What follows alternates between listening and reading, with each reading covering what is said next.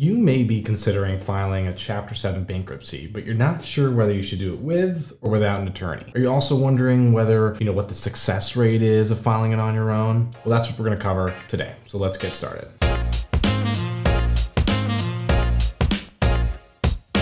Welcome to Ascend's Finance YouTube channel, where we cover Chapter 7 bankruptcy and help you understand the costs, pros and cons, etc. to help you be more informed and get you out of debt cheaper, easier, and faster. My name is Justin, and let's begin. In this video, I'm going to cover 10 different steps to file Chapter 7 without an attorney. Just to be clear though, this is not legal advice, this is purely informational only. The big question is, should you file without a bankruptcy attorney? And what does that even look like? So let's dive into kind of how to file without an attorney and getting that all summed up. So before I go too further, to personalize it to your situation, we actually built a free do-it-yourself bankruptcy calculator that I actually included in the description below that ideally will provide you the cost and the durations, the pros and cons of doing a bankruptcy on your own and comparing that to potentially working with an attorney. So you can kind of evaluate whether it makes sense to do it yourself or work with someone. Also, if you like this video, clicking the like button below is always encouraging to me. Also, I like to see additional content to help you get out of debt, please subscribe as we make new videos weekly. Okay, so let's get started. Now, how to file bankruptcy without an attorney. So the first step generally to filing a bankruptcy case without an attorney is gathering all the necessary documents. So you're going to gather information and documents before completing your bankruptcy forms. You're going to want to get all of this together. That's going to have information on your debts, assets, income, and most likely your expenses. First thing you probably could do is get a free copy of your credit report. There could be multiple different ways, whether you have the free one for the year through the government or looking at something like Credit Karma, you should be able to access a free copy of your report. But in addition to your credit reports, you should also have some sort of documentation that's related to your tax returns, most likely for the last 2 years. Also, that has information on your income, expenses, debt, and assets. Step 2, you're going to want to complete the Chapter 7 means test. Before you go too further, you're going to want to complete the Chapter 7 means test, as this is going to help you determine whether or not you actually meet the income requirements for a Chapter 7. In order to qualify and actually file a 7, you generally have to pass the means test by either being below the income threshold or passing one of the second part of the means test. Okay.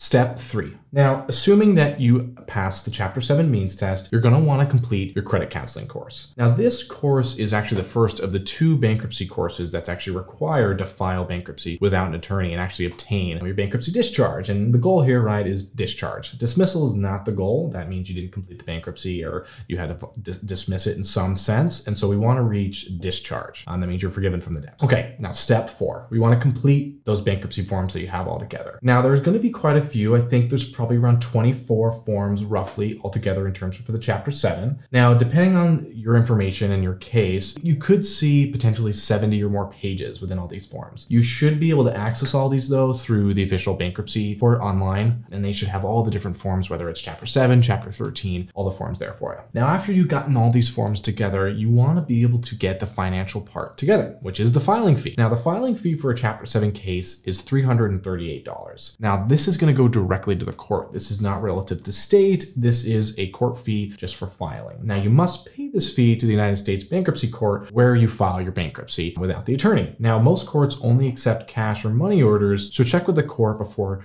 filing your forms. Now, if you cannot pay the filing fee, you actually may qualify to pay your fee in installments or potentially waive the fee altogether. You must file a separate form to request installment payments. Now, if you can't afford the installment payments, then it kind of comes back to the first piece of potentially waiving the fees altogether. There should be a whole nother form for that, maybe called the filing fee waiver form. Now, step 6, you're going to want to file all these forms. Now that you have them complete, you want to file them. So you're going to print all your bankruptcy forms. I believe they should be just printed on one side of the paper. You're going to want to review each page for any errors or mistakes, making sure everything is accurate. Now, once they're all correct, you'll sign the forms in all the places indicated and get those all together. Now, you must attach copies of evidence of the last 6 months of your income before the month you file. Now, also, you want to have proof of the credit counseling by providing the certificate, as well as potentially the application to have the fee waived, or if you're paying in installments. Now, step 7, mail required forms to the Chapter 7 trustee. Now, you're going to want to open all the mail from the Chapter 7 trustee, bankruptcy court, or any creditor, most likely immediately there. And then the information in those letters could actually potentially impact your case. Now, if you don't follow up with speed, your case potentially could be dismissed, and you don't want to lose any property potentially that you wanted to keep. Because as we know, right, the goal is discharge. We don't want a dismissal. Step